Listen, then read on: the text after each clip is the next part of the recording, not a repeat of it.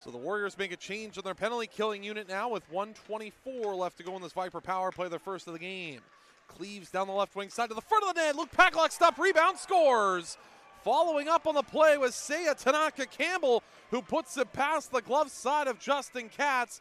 And for Tanaka Campbell, it's his third goal of the season, and Vernon jumps out to a 1-0 lead with 8:58 to go in the first as they get a power play goal. Aiden Reeves back along with it inside of his own zone, being turned off the puck. It comes up the boards on the left wing side, and Duclair will take it away. Sends it ahead for Sharoon at center. Sharoon trying to play it in. Here's Brendan Nelson, left circle, scores!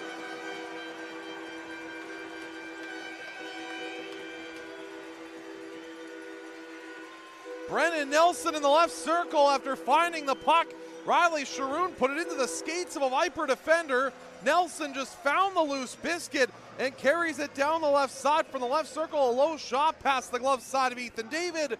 It's Nelson's fifth of the year, and the Warriors tie it up. It's 1-1. Boy, that's a bit of a lift. That was a nice little play by... Back along with the right wing side now. It's Cleaves back for Milburn. Now Cleaves once more, top of the right dot. Midpoint for Milburn, 15 seconds to go in the period. Right side it goes for Cleaves. Cleaves down low, stopped up by Tanaka Campbell. Cleaves with it again, high slot, Milburn waiting. Left wing side, a shot, they score. Good puck movement by the Vipers, and it's Lee Parks of the left wing circle with 7 seconds to go in the first period. That beats Katz on the blocker side. Vernon's power play is 2 for 2, and they lead the game 2-1. That was amazing puck. McDonald gets to it, left wing corner.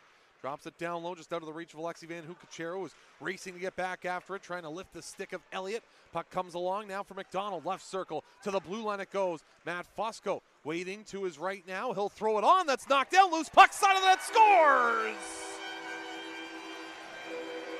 McDonald, I think.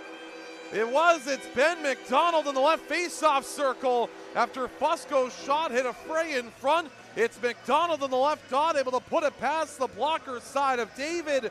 McDonald, sixth of the year, and we're tied again. It's 2-2. And again, you know what I noticed again, the puck is cleared back behind the goal now as it's Laframbois that takes this. Noah Laframbois left it there for Bobby May. On the left wing side, Alexi Van Hoekachero out through center. Jaden Moriello trying to get around a check as he was defended by Anson McMaster, and Luke Ashton gave the puck up. Here's a chance. Moriello, a shot. He scores!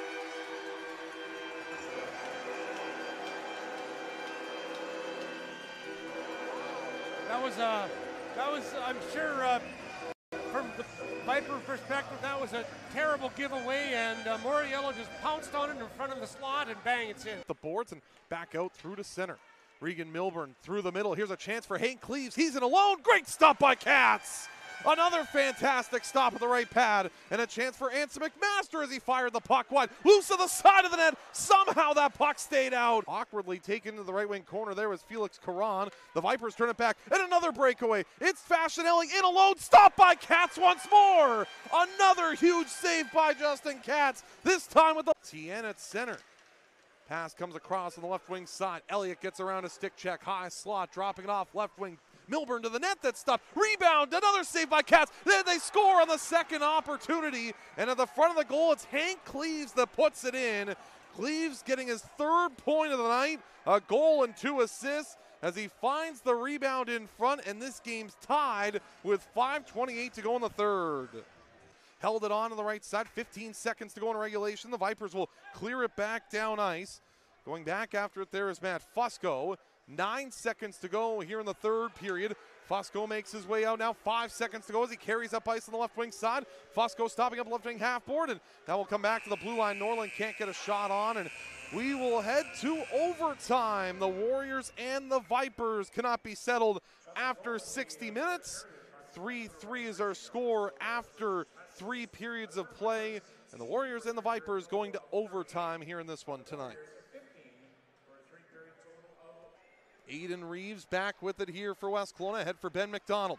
McDonald at center working on the left wing side with Reeves to the net. Tipped on and a stop by Ethan David. What a save by Ethan David on Aiden Reeves, driving hard to the net. And a pass that came from Ben McDonald from the left side. Ahead for Aiden Reeves. Reeves working his way in across the blue line, working wide on the right side. Reeves cuts below the goal line behind the net, centering it out in front. That was worked away, and with 5 seconds to go, the Vipers will just get it back out to center, and that'll sound the buzzer on overtime. So for the first time this season, the Warriors are going to head to a shootout. The Vipers have been there once. They've lost once so far, and, well, we'll just keep playing. McDonald against David. With a shootout yet to be found to the back of the net. McDonald working wide on the right side, cuts to the high slot, with it on his forehand to the backhand, forehand, scores! What a move by Ben McDonald, and the Warriors can win it. It's Luke Pakalak, the last chance here for Vernon. If Katz makes this stop, the Warriors take the extra point and win the game. Pakalak wide on the right side with speed to the net, makes a move, stopped by Katz. It's over, the Warriors win 4-3 in a shootout.